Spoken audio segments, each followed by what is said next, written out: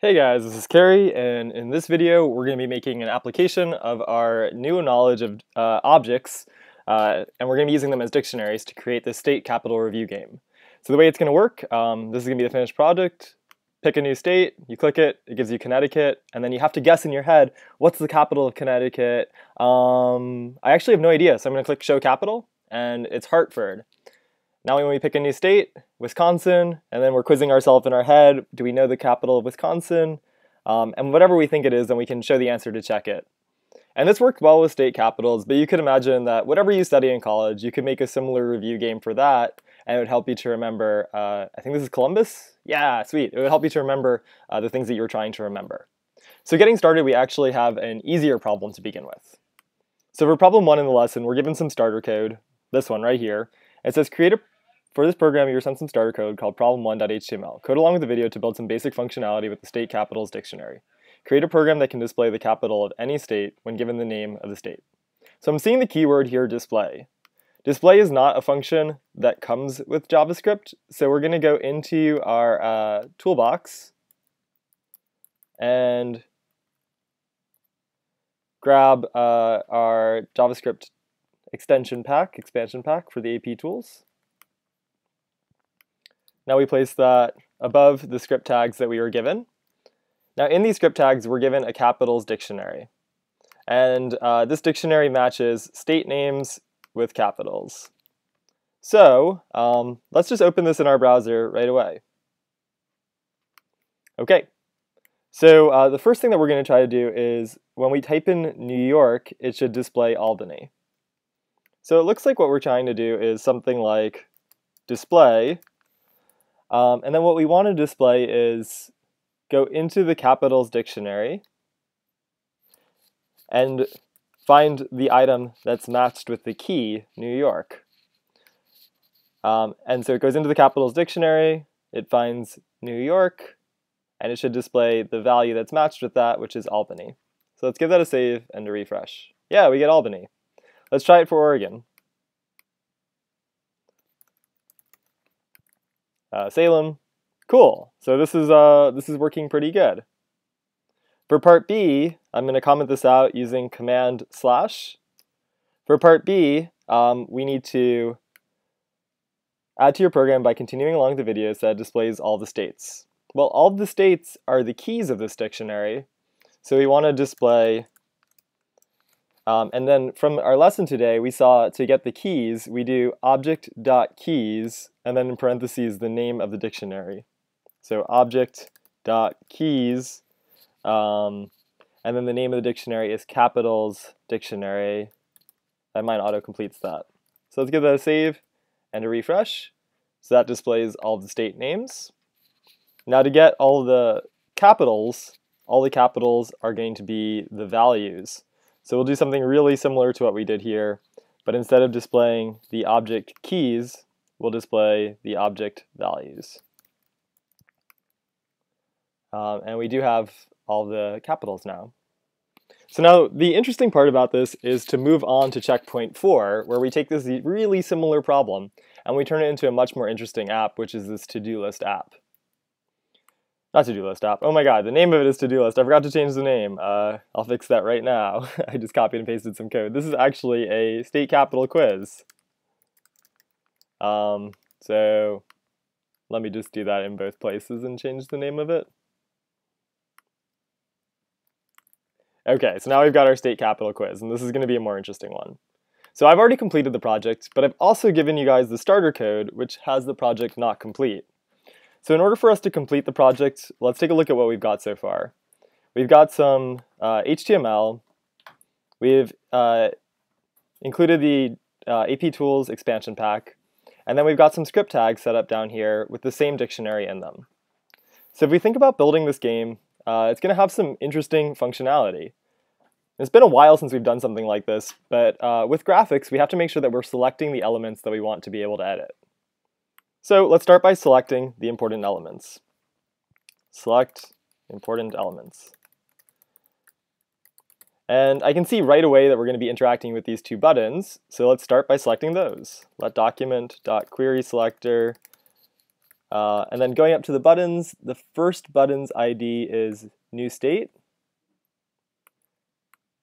And we have to give this a name, so I think in general it's good to call it new state equals document.querySelector. And I made a mistake here. We're selecting the thing with ID new state, so we have to include the hashtag. Let's copy and paste that line of code. Next, the other button is called show capital, so we're going to select the item with name show capital and give it the variable show capital. We also need to select the two locations where we're going to be putting the state name and the capital name. So if you see like Pennsylvania shows up here, and when we show the capital Harrisburg, it shows up here. In our code, those are these two empty spans called state name and capital name. So let's start by selecting state name. And this is going to be the place where we put the state name. And then we'll do the exact same thing for the other one, which was called capital name.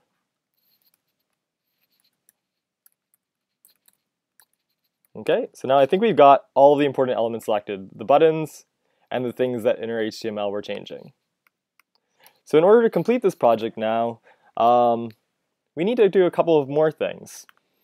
We need to select a state at random. So if we're going to be selecting a state at random, there's two ideas that I think are important. First, we need to create a list of the names of the states. So let's let states equal, and we could type all of these state names out. But in problem 1, we found a quick way to find all the state names. These are just the keys from the dictionary.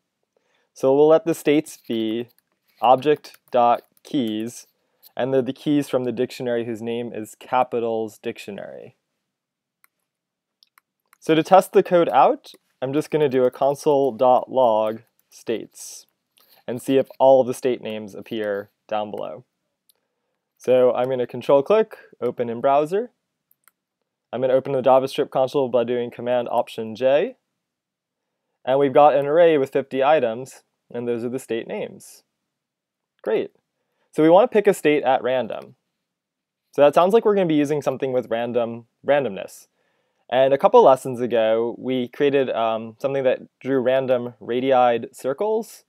So I'm going to grab from that file the tool that we created called GenerateRandom. And this generates a random number, but it's going to be useful for us in this problem. So Command-Shift-V, and now we've got our function to generate a random number. You could have found that in a variety of places. It's not quite in our toolbox, but maybe you found it in one of your programs that you've already written. So to generate a random state, let's see. Well, when we click this button, that's when we want to generate the random state.